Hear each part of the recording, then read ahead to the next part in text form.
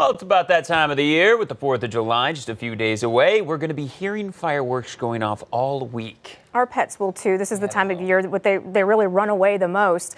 All the festivities can be nerve-wracking for our pets, so News 4's Amaya Ward spoke with an expert to find out how you can make it a less stressful experience.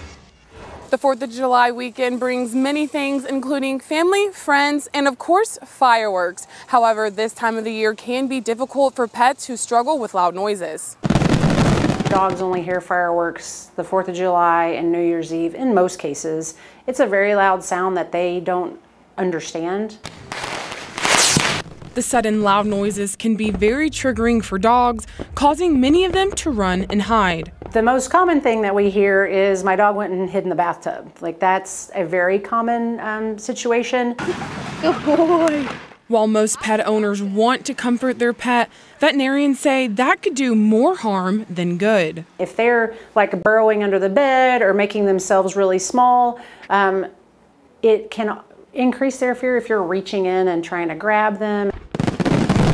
Dr. Carlton recommends keeping your dog indoors during the holiday festivities. If you can find a place that the dog is typically relaxed, especially if they're kennel trained and they're happy in their kennel, then that's a good place for them. Having your dog indoors with strategies in place is the best way to create a calming environment. There are some more of the over-the-counter options. There are some calming treats. There are a couple of YouTube channels that are dog music specific. One dog owner is already preparing for what's to come. One thing that we try to do is play some firework YouTube videos really loud and get them kind of used to the noise. And then I just stock up on some CBD dog treats, get them kind of calm, make sure that I'm home. Most importantly, be empathetic.